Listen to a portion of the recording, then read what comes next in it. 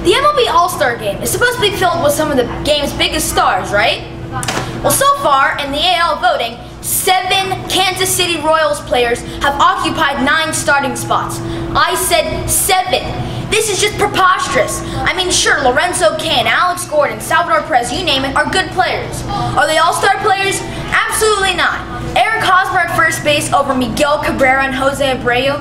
That is just absurd. I mean, are you kidding me? I mean, Mike Moustakas at third base? Alcides Escobar is the only deserving player because the shortstops in the AL are weak. The only way the fans should be voting is they should have a partial vote, because that way the fans can say in the voting. But this is just ridiculous. The GMs, the writers, the players, you name it, should have a say in this to make it more fair.